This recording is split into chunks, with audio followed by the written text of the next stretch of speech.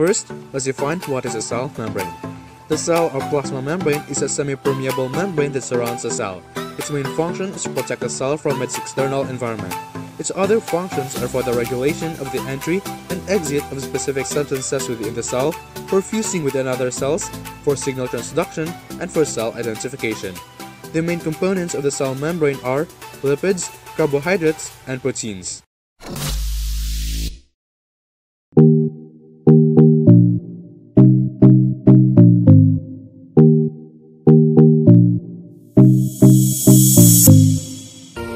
There are two types of lipids, the phospholipids and cholesterol. The phospholipids make up the entire body of the cell membrane and provide as a barrier as well as a pathway for small molecules to cross the membrane.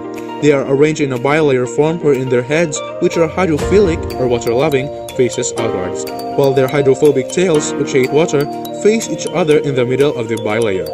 Meanwhile, the bilayer also consists of cholesterols. It contributes to the flexibility of the membrane and prevents the phospholipids from separating too far from each other or from compressing too much with the other phospholipids. For the phospholipids, we're gonna use the cardboard, scratch paper, and paste. First, I want to show you my paste. This is actually a sort of starch powder I bought at the market.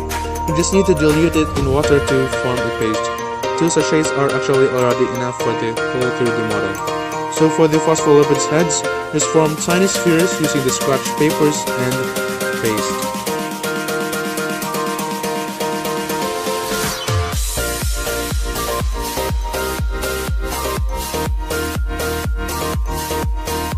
For its tails, use a thin cardboard.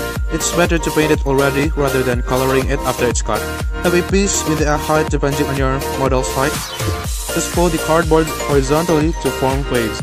Fold it into half and then cut it into strips. And we have the tails. We'll add it later. Taking the cholesterols, just draw its shape on the painted cardboard and cut. Carbohydrates are always found on the exterior surface of cells and are bound either to proteins forming glycoproteins or to lipids forming glycolipids. These carbohydrates receive chemical messages from other cells and they also function for cell-to-cell recognition. Just like what we've done with the cholesterols, just draw the carbohydrates on the painted cardboard and cut. Remember that they can be either straight or branched, just like the reference. There are 2 types of proteins embedded in the phospholipid bilayer, the integral and peripheral proteins. The integral proteins span from one side of the bilayer to the other, while the peripheral proteins just sit on one of the surfaces or even attach the integral proteins. Transport or channel proteins facilitates what molecules enter and exit the cell. It has 2 types. The non-gated channel protein stays open all the time, allowing ions and water to flow through the cell. On the other hand, a gated channel protein remains closed until it receives a special chemical or electrical signal to open. So we need to use a thick cardboard here. Cut a piece of it depending on the height of the model that you make. Form a tube and seal the sides with a masking tape. Make sure to leave a hole in it. Now, we'll cover it with scratch paper and paste to give it a form. For the non-gated channel protein, make the hole visible.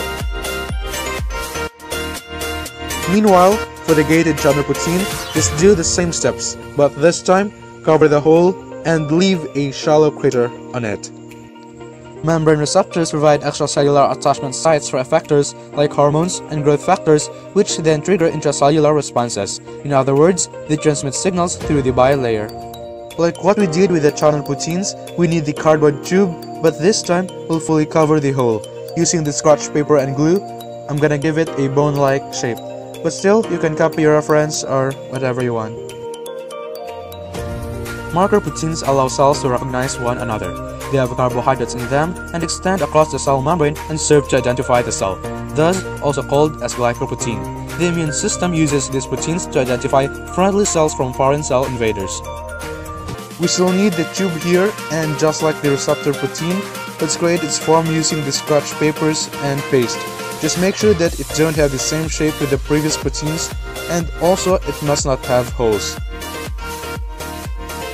After painting it, we'll add the carbohydrates on top of it.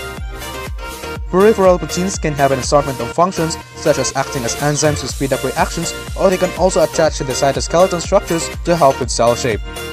Using the scratch paper and glue, we just have to create small blobs or lumps. And that's it.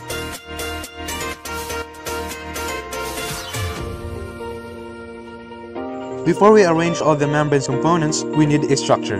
Let's use the steel wire for that, or a knotted one. If you don't have these, you can look for other alternatives, but this is really easier to use since you can really bend it into any shape that you want. So I have created two rectangles out of my knotted wires, and I'm gonna bend it just to create some form. Next, we're gonna connect these two with the steel wires. Its height must also be according to the model that we'll make.